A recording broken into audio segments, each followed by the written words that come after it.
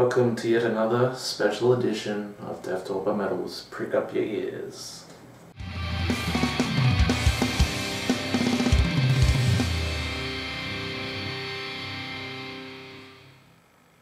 Hello, I'm Gary Grimm.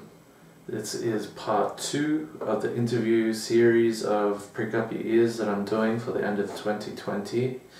Basically what it is I asked a bunch of metal musicians who were behind some of my favorite metal releases of 2020 to come talk to me about the releases, about their favorite music from 2020, and just about the frustration around COVID, all that kind of stuff. This is the second interview that I've done in this series. I've done 4 so far. That's probably just going to be the 4. Who knows, maybe someone else will jump on board. We'll see what happens. These interviews are on Facebook, they're on YouTube, they'll probably be on Instagram or IGTV as well. It would do me a solid favor if you guys could subscribe to the Death Talk by Metal YouTube channel. And if you want to be notified of the other interviews and videos that are coming up for Prick Up Your Ears, just hit the little bell next to the subscribe button. You'll get notifications when those things are happening. But without further ado, there's no more ado. We're jumping straight into the interview here. I'm sorry for the quality. It's pretty dark on my side of the video, unless I figured out how to fix that in the edit. I probably won't though. But you're not here to see me, you're here to see who I'm talking to, and in this video I'm talking to the one and only James McBain from Scotland's very own Hellripper. Enjoy.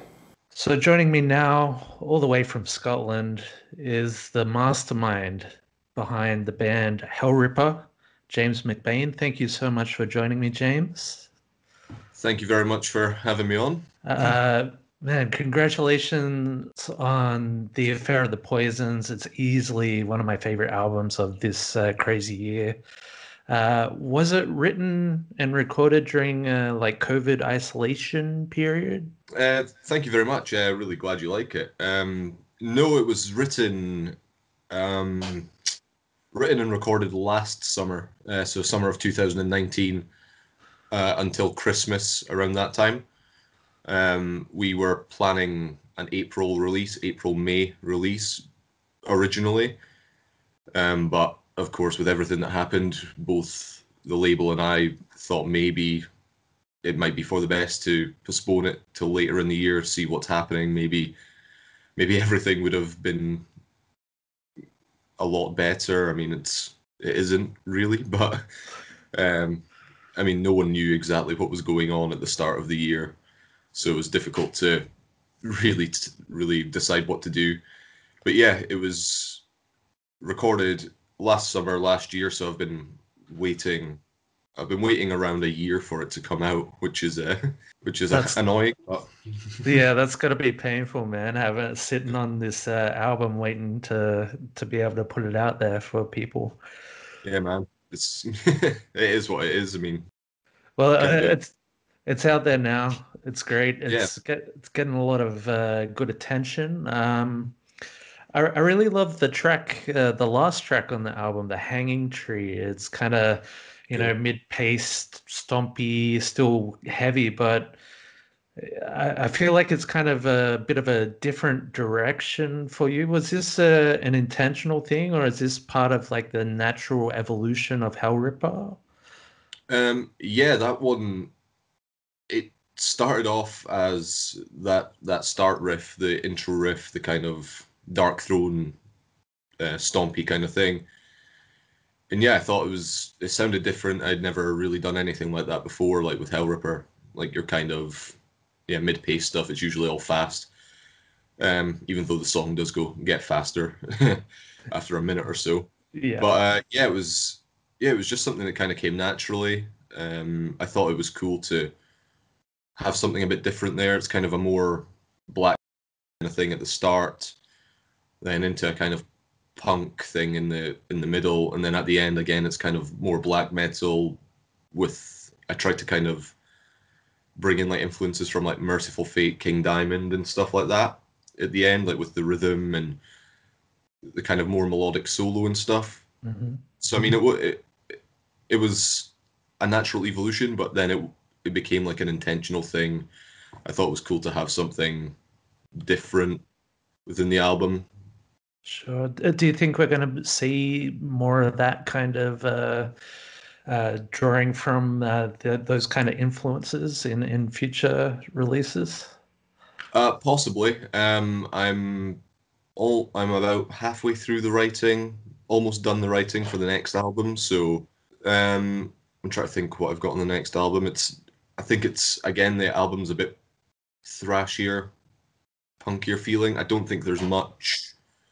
I don't think there's like an outright slow song on this album or mid-tempo song so far. I mean, I could write another song in between now and like recording or the release, but yeah, I mean, anything can happen. If it comes to me like naturally, I don't really go out to try and do anything. I usually everything comes like naturally to me, and I don't really try and give things a certain feel. Otherwise, it feels like I'm trying to force it, if you know what I mean. And yeah, it can come across as just fake.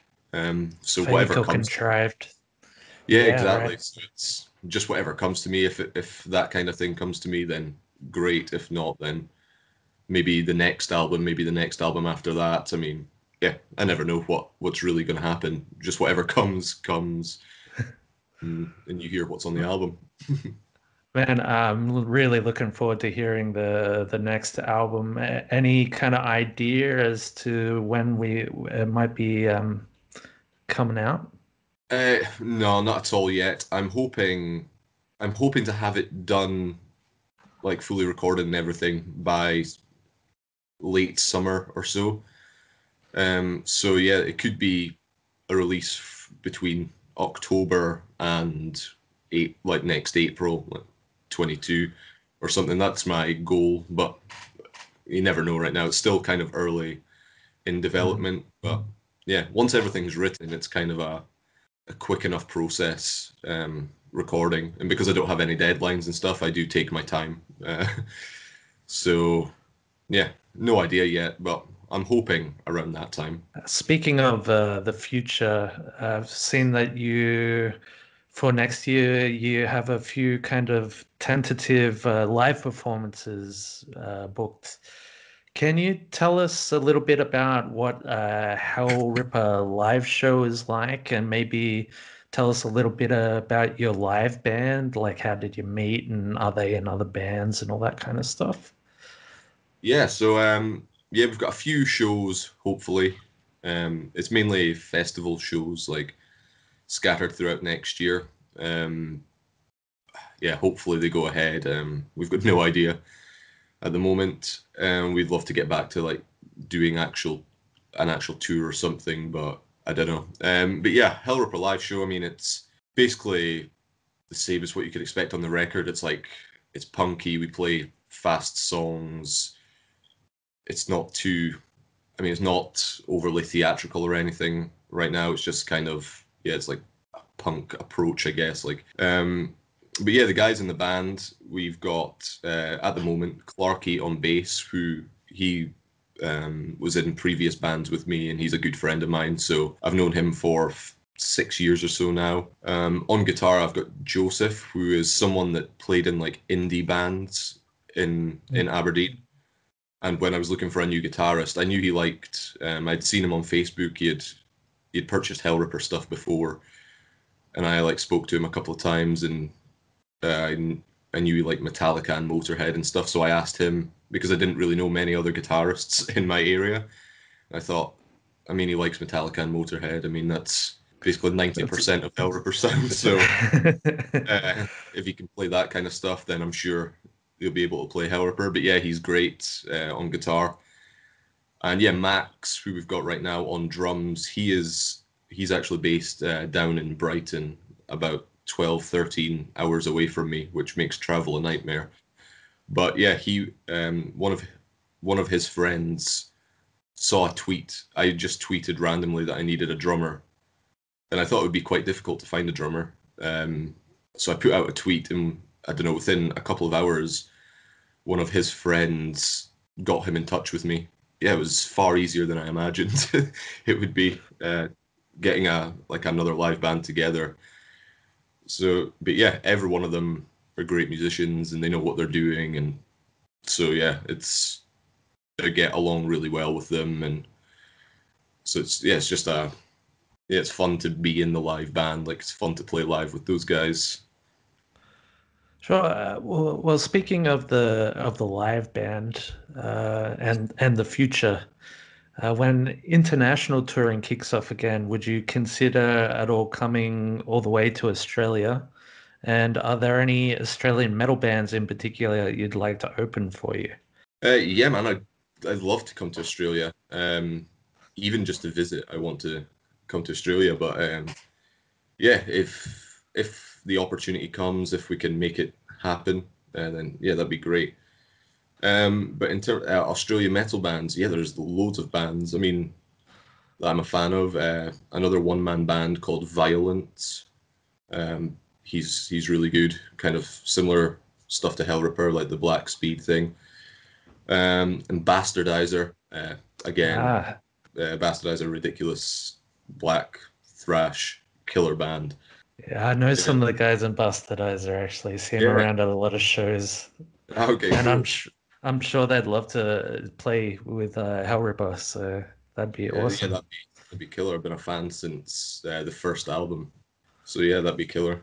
Hellripper, I discovered with Coagulating Darkness. Uh, but it seems with every release, with the splits and the EP since then, and now the affair of the Poisons and signing to Peaceville, all this kind of stuff, the fan base just keeps growing and growing. But besides Iron Claw and Hellripper, I haven't really heard of any other metal bands from Scotland. So just wanted to know what the scene is like there and what it's like to kind of gain more and more notoriety internationally when coming from like a kind of closed off scene like that. Yeah, I mean, the scene in Scotland over the past couple of years, at least, has been really growing in terms of like the thrash and kind of extreme metal.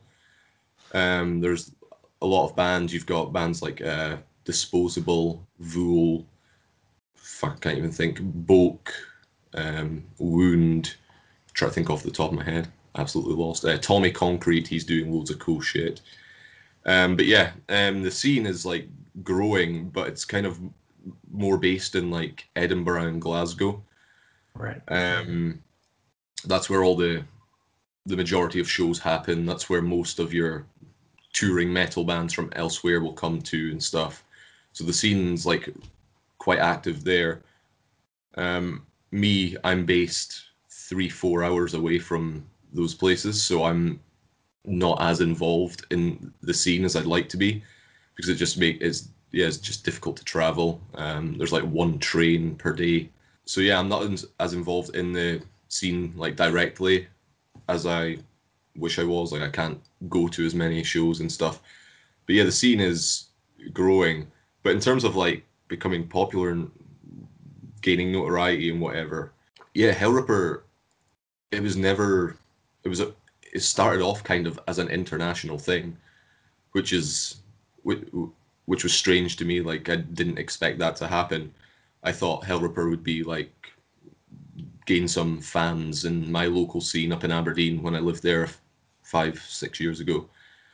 But the main interest like came from like there's a massive old school metal, black thrash, metal punk community everywhere. Like, the first interest I got was from places like Indonesia, the US as well, and like Brazil, South America, and stuff like that. So yeah, the majority of fans. It's not until actually recently that I'm getting a lot more UK fans. The majority of my fan base is made up from like Europe and North and South America, judging by like online statistics like Facebook and all that. And so yeah, it kind of took a weird path. Like, it went to my local scene after it went elsewhere. So yeah, that method is strange compared to the usual path you would follow. It's must be pretty wild, man. Just it exploding like that all over the world, and kind of. Do you think the DIY approach worked in your favor in that respect? um, yeah, I think so. It it allowed me to put out a lot of things like very quickly at the start. So like my name was like the band name was kind of out there for a solid year, like doing stuff in the underground. Um, I think I released 3 splits and 2 splits in 2015, as well as the first EP. So it was kind of like a constant reminder that I was there, and that was because I was able to record, write, do everything immediately. And when I was finished, I could release it. I didn't have to book schedule studio time or rely on other people's schedules and things like that. So in that respect, I think, yeah, it made it easier just to constantly kind of put things out and all that. The black thrash scene and stuff, metal punk scene is quite DIY based as well. So I think everyone is kind of in a similar situation. Maybe they don't record all the instruments themselves, but everything else is kind of DIY type stuff, even the shows and stuff. So yeah, I think being DIY definitely helps in that respect. And I can see on your shelves in the back there all the merch Yeah, as well. That's a yeah, real DIY there. yeah. That's the this is the merch and studio room. So everything That's awesome. Hellripper happens in here.